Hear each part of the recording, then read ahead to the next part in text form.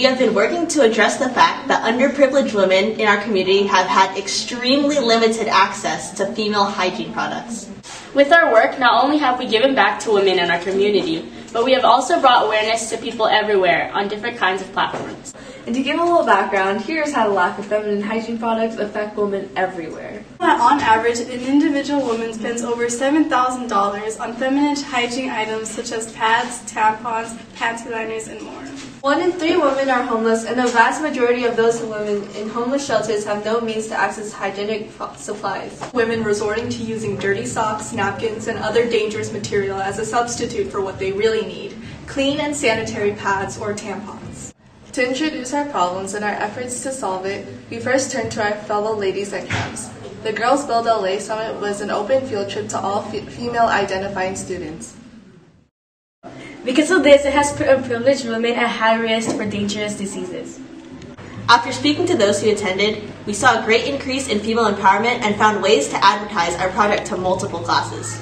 Throughout these past few months, we have held in-class presentations to bring awareness to ongoing issues that correlate with ours, such as how the pink tax placed on female hygiene products have contributed to the lack of access. By taking surveys before and after these presentations, we noticed that over 85% of the people didn't know what the pink tax was and how it has affected our community.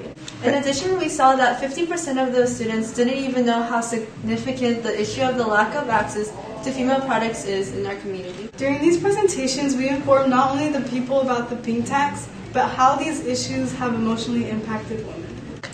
In our surveys, we saw that nearly 50% of the girls were ashamed of sharing anything about their period because others have looked down on it as society as a disgusting nature.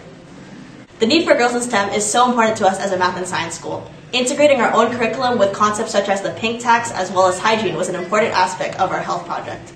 This leads into our next project as a group, our school-wide STEM Symposium.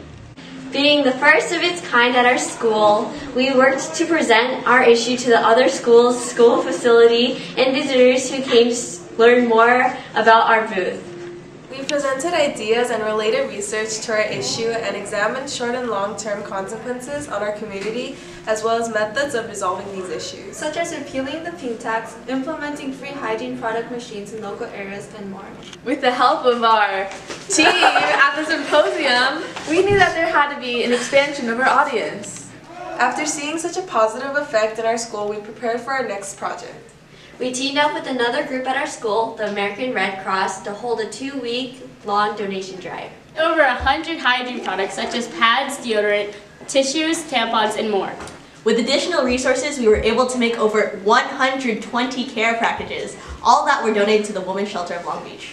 From this experience, we learned what it was like to actually act upon an issue and do something that would greatly benefit women in our community. Lastly, we use social media to our advantage to spread to hundreds about how significant the issue is.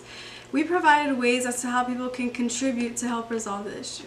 On Instagram, we promoted a petition that would repeal the pink tax in all states of the U.S., in which we were able to add a little over 50 signatures. In addition, some girls of our group participated in major events in our community to support social movements such as March for Our Lives. We also plan to find ways to bring awareness to more and more people, specifically teenagers, about our issue and how it's impacted our community. Lastly, we plan to become stronger and work harder as a group to innovate and create new projects that will help us give back to underprivileged women and girls all throughout our society.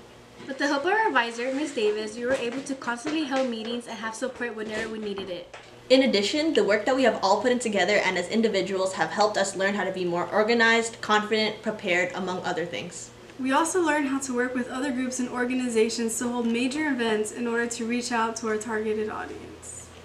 With our work, we were able to reach out to hundreds of students and adults, bringing them awareness of our issue and inspiring them to take action and stand with us to help resolve and give back to the underprivileged women in our community. We were able to help over 120 women in need at the Women's Shelter of Long Beach with a care package product. And we were able to learn more about how our issue is seen through the community by conducting surveys and reaching out to more than 200 people. Lastly, we learned more about what it means to work in a team and how each of us are vital to the success of our entire group. Without any of these girls, we wouldn't have obtained the success that we have today in working on this project. Together, we have power. And together, we are ladies.